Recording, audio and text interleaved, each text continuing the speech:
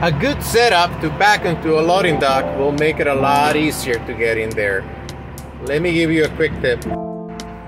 So what you do, you pull up to the hole you want to pull in, look there, and look across. And just make an imaginary lane. So you pretty much are going to point that direction straight across when you pull up.